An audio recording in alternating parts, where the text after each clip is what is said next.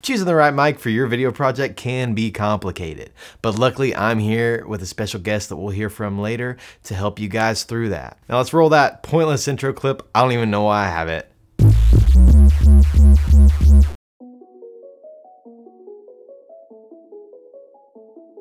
So what I use in most of my applications and almost every video that you've seen from me is actually a cardioid condenser microphone on a boom pole. And so it's right here above me, pointing down at my chest area. Now this specific microphone is the Shure SM81. It is cardioid, like I mentioned, which is not necessarily the best for dialogue, but it's what I have, and I've been happy with the results. If you are buying a microphone specifically for dialogue, you might be better suited to get a hypercardioid condenser microphone. It is slightly more directional and has a little more side rejection, but a little less rear rejection than a cardioid microphone. But if you're in an environment, an indoor environment, where you need some sound rejection because you don't want all the ambience, how do you say that? I don't know how to say that. But if you do get crazy echo in your room, it'll pick up a little bit less echo than a cardioid microphone would. If I were to give some suggestions for that, the Rode M5 would be kind of a budget option. It's $100 for one. Now you will need a recorder or an audio interface for this microphone so you can capture the audio. If you were to get a higher end, really a great hypercardioid microphone, then the AT4035B from Audio-Technica is a very good microphone. It's $550 or somewhere around there, where the latter was $100. Now, if you don't want to go the boom mic route, then you can actually go with a dynamic microphone. The downside to that is that you would generally have to have a dynamic microphone in shot because they're a little less sensitive, so you'd have to have it closer to the subject, and a lot of people do that, and it's fine. I'm totally cool with how that looks. You could have it just below you. Now, I do have a video over which dynamic microphone you should get for your price range, and so I'll link that right up here, and I'm not gonna go much more into detail on those microphones because you can just check that video out. Now, I will say, it was my first video I ever recorded.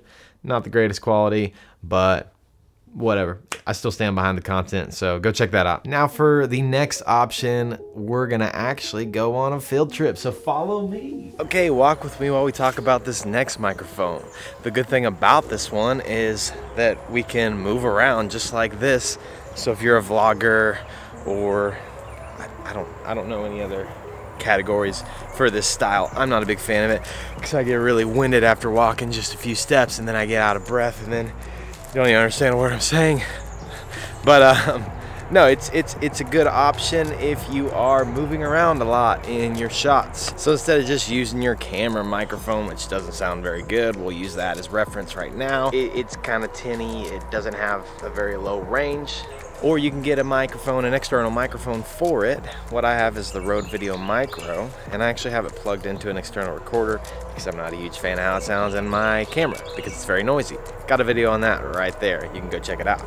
But there are other options. There's better options. This is a cheaper and smaller option. I'll have a few of those options linked below. Now this is very good again for the handheld vlogger. Now if you are going to be moving around a lot, then there are lapel or lavalier microphones for that. Obi, come.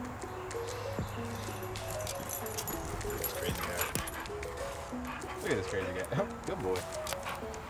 Now, I don't actually have a lavalier microphone, so I wouldn't be the best person to give you examples of them, but I do have a friend that would be the perfect person to talk to you about that. So I'm gonna hand it over to my good buddy, Jacob. I'm afraid now that I'm hosting him on my show, y'all are all gonna ditch me and start watching his videos. It's a little insecurity of mine. He goes very in-depth on these lavalier microphones, and I'm super thankful for him being on the show. So I'm gonna hand it over to him and let him talk about those. What's up, everybody? My name is Jacob. I am a wedding videographer from Houston, Texas, and I'm here to talk to you guys about lav mics. Lav mics are super great for many applications. You can use them as a main source of audio, and you can also use them as a redundant backup for your other main source of audio. Lav mics are really great for me being in the live event industry. I can put a lav mic on a subject, have them talk without having to put something like a handheld mic or a shotgun mic in their face. And sometimes they're far across the room. I still need to capture that audio, and my on-camera mic just is not gonna cut it. So putting a microphone on them, hiding it and making it discreet is something that is really easy to do. It's very important because I don't want to impede on the situations or things that are happening. Now, what you're hearing right now is me recording audio on a lavalier microphone to a recorder that is in a very untreated room. And this is just gonna show you kind of what you can expect, what you're gonna pick up. With a lavalier mic, most of them are omnidirectional. I haven't actually ran into any cardioid lavalier microphones, but I know that there are differences. Now, the omnidirectional is going to pick up a little bit more of the room atmosphere and little things that might fall, or a person cries or laughs out in the crowd. Things like that is what's going to be picked up, whereas a cardioid will pick up more of the things that are directly in front of it or what's being spoken directly into it. I believe that's right. Aaron, if that's not true, you can just cut that out. That's just what I've experienced when using these microphones. Now, lavalier mics, they are just mics and they need to be captured by some sort of device. So the way you can do that is you can use a wireless system or you can use a wired system. And the advantages of a wireless system is, one, the audio is usually recorded directly to your video source, so you don't have to sync up in post. Though there can be some drifting, that is usually not something you have to worry about.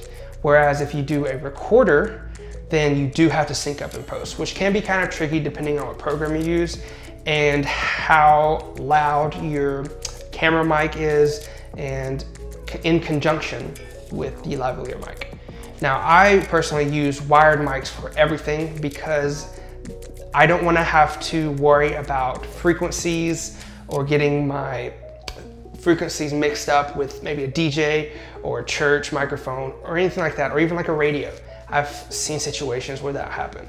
Now, this is not an experience for everybody. I know plenty of people who use wireless systems for all their live events, for all their videos, and they have fantastic results. It's just not something that I felt like I needed to adapt for my shooting style, so I just haven't. What I do is I take the lavalier mic, plug it directly into my DR10Ls from Tascam, and they have backup recording, and I can hide them very easily because they're just like really small recorders. You'll see here in a second. Now, what I like to do is either hide the mic the best we can, like it is now, with just an easy little sticky, and run it through the shirt.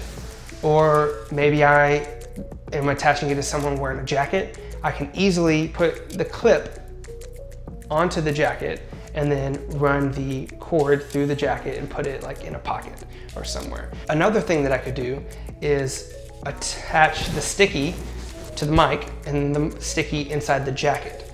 Now, the problem that you run into with stickies and mics putting attached to clothing is that you get a lot of rustling. So hopefully you can hear something like this that is muffling the audio, and usually the people aren't talking when they're moving, but sometimes a little bit of motion can really kind of mess with your audio. So the solution for that is to clip it on something that's not going to be easily moved. So what we'll do now is I will show you guys how I will mic somebody on the outside of my shirt, and this is something that you can do as well. And you can kind of play around with this to see if you like it underneath, or if you like it attached to your talent subject or yourself whenever you're recording your films. So this is this recorder that I have right here. This is the Tascam DR10L. It's about 200 bucks for this and the microphone. Now, this microphone is really great. I used it for years, and I only recently updated it to these little tiny microphones that I'm using now, which are the Sanken COS-11D with a TRS attachment. And just so you know, TRS just allows you to attach it to the Tascam, and it allows you to attach to other systems as well, whereas there are many different types of attachments for other kind of recorders or wireless receivers for lavalier mics. So in this situation, all I would do is just take the mic and run it up the shirt and attach it here. And then this right here, this is the audio that you would get. Something like this is really simple, it's really easy. It's not the most attractive, but it's also not the most noticeable, and it sure as heck beats having a big old like studio mic with a boom pole while somebody's trying to have a special moment, or you're just trying to get something done quick. That's also an advantage for using lavalier mics, is they're small and they're mobile, and you can take them on and put them off quickly and easily without a whole lot of trouble from like your subject or yourself. So this is the audio that you're gonna get from that. And again, the advantages is that it's on the outside. That means the clothes rustle is not gonna be so bad, but it also just kind of is visually less pleasing. Now, like I said, this microphone and the recorder is about $200 altogether. And there are deals all the time happening, so you can easily pick it up for less than that. But if money is an issue, which a lot of people are just like, hey, I don't have 200 bucks to spend. I'm just trying to start a really dope YouTube channel and record my audio separately and sync it up in post. Well, that is where Rode comes in. This little mic right here is a really good lavalier mic that connects to your phone. If you have a newer iPhone, I have to use the dongle. If you have an Android phone, sometimes you can easily connect it via like these dongles and stuff like that. But it's really simple because you can use it like this, and then there's just a simple little app that you can use. And these mics are really great. They're not bad. I used them for a couple of years, but you're introducing a lot of potential problems, and I'll get into what those are. So I'm gonna go ahead and just attach this one here so you can get a good idea of what to expect whenever you're using these mics. So one problem that you run into is that you're relying on a phone, and phones, anything can happen. You could receive a message, you could get an Amber Alert, you could get any kind of messaging or phone calls. Somebody could accidentally touch the screen and you could lose any kind of audio that you had before. Now, this might not be a problem for you if you're in a controlled environment, like many people are. So if you're trying to save money, these are only about 50 bucks. I hope this really helps. If you have any questions about lav mics, please let me know and leave comments down and we can talk about it. Aaron, if you have any other tips, please let me know, because you are way more of an audio expert than I am. A lot of this echo that you might hear or any kind of sounds that the mics might pick up, you can easily be fixed in post, and Aaron is a great resource for that. If you want to see more of my work and see or hear these mics in action, you can go to youtube.com/JCostinFilms. It's a brand new channel. I'm about to be posting more and more wedding films and hopefully more content like this if you guys like it. So yeah, thanks Aaron for having me, and I will catch you later. A special thanks again to Jacob for talking to us about lavalier microphones. Go check his YouTube channel out. Go check his Instagram out. He's an awesome guy and an amazing videographer and photographer. So give him a look-see. Now let's just do a brief overview on these microphones and which one you should be using. So if you're doing something like my channel does and you're just sitting down talking, you don't move too much, then a boom mic would be a great option for you. If you have a ton of echo and you're not willing to cut down on that with some acoustic treatment or just at-home acoustic treatment, I'm gonna promote one of my videos again, then a dynamic mic would be a great option for you. And so that might be what you want to go with.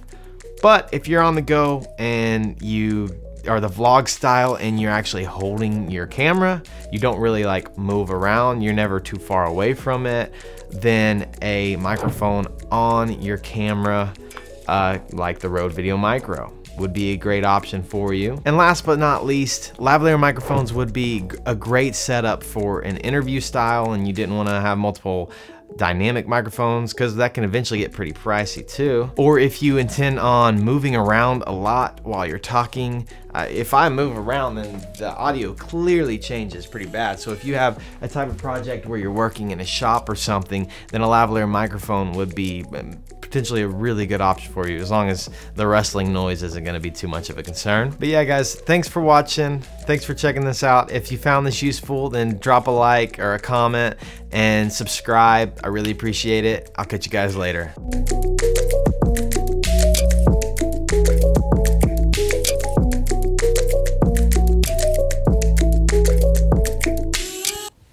I didn't even realize my fly's undone. Oops.